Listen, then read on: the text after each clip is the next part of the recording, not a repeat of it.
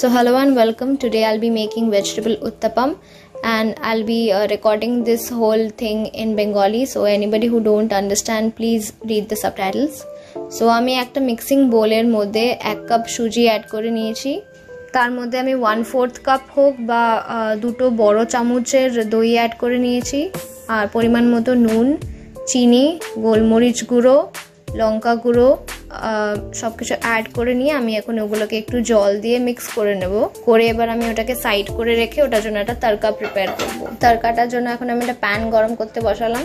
তার মধ্যে আমি একটা বড় চামচ সরষের তেল দিলাম, গোটা জিরে, গোটা সরষে, একটা বড় শুকনো লঙ্কা, সেটাকে আমি ভেঙে টুকরো টুকরো করে দিয়েছি। সবাই চাইলে গোটাও দিতে পারে, এটা যার যার ব্যাপার। এবার আমি কারি পাত্তা দিয়ে দেবো এর মধ্যে, লিভসগুলো, বাট তার আগে আমি গ্যাসটা বন্ধ করে দেবো বিকজ কারি পাতাটা পুড়ে গেলে আমার সেই ফ্লেভারটা পছন্দ হয় না। আর আমি সাথে অ্যাড করে দেবো কিছু কুচনো ধনেপাতা। এবার এই পুরো তড়কাটাকে নিয়ে আমি আমার মিক্সচারটার মধ্যে পুরো ঢেলে দেবো। আর ঢেলে দেওয়া হয়ে গেলে আমি ওটাকে আবার একটা কুইক মিক্স দিয়ে তার সাথে আরেকটু জল দিয়ে ওটাকে একটু পাতলা করব, বাট খুব পাতলা না, ঠিক যেরকম প্যানকেকের কনসিস্টেন্সি হয় সেরকম। আমি একবার মিক্সচারটা একটু টেস্ট করে চেক করে নেব যে সল্ট অ্যান্ড সুগারের মাত্রা সব ঠিক আছে কিনা। কিছু লাগলে আমি এই টাইমে অ্যাড করে নিতে হবে। এরপর আমি ওটাকে সাইড করে রাখবো। তারপর কিছুক্ষণ পর আমি ওর মধ্যে গ্রেটেড জিঞ্জার অ্যাড করে দেবো। এই গ্রেটেড জিঞ্জারটা যখন তড়কা বানানো হচ্ছিলো তার মধ্যেও অ্যাড করা যেতে পারে, কোনো ব্যাপার না। এবার আমি উত্তাপামের টপিংসের জন্য যে যে ভেজিটেবলগুলো নিয়েছি তার মধ্যে আমি একটু নুন আর গোলমরিচ অ্যাড করব। আমি নিয়েছি হচ্ছে কুচানো পেঁয়াজ, টমেটো, লঙ্কা আর ধনেপাতা। এই সবজিটাকে মিক্স করে এবার আমি এটাকে সাইড করে রেখে দিয়ে এবার আমি প্যান গরম করতে বসিয়ে দেবো। আর তার মধ্যে এবার আমি ভেজিটেবল অয়েল বা হোয়াইট অয়েল দেবো।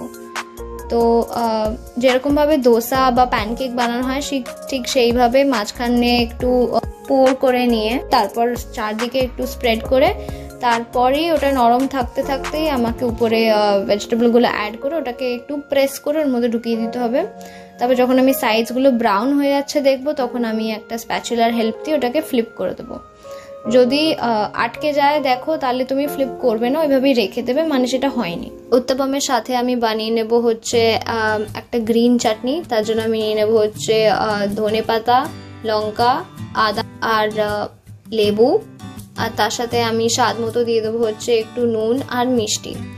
এর সাথে একটু জল অ্যাড করে এটার একটা কুইক মিক্স তৈরি করলেই একটা ইয়ামি চাটনি তৈরি হয়ে যাবে।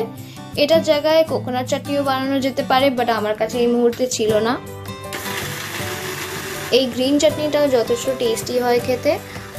আর যদি কেউ কোকোনাট চাটনি বানাচ্ছে তার কাছে গ্রেটেড কোকোনাট থাকলে সে তার উত্তাপামের উপরে একটু স্প্রেড করে দিতে পারে ভেজিটেবলসের সাথে, সেটাও খুব ভালো লাগে। আর যদি কোনো চাটনি না থাকে দেন কেচাপ দিয়ে খাওয়া যেতে পারে। সো আমার উত্তাপাম আর আমার green chutney both are ready. Now it's time for plating.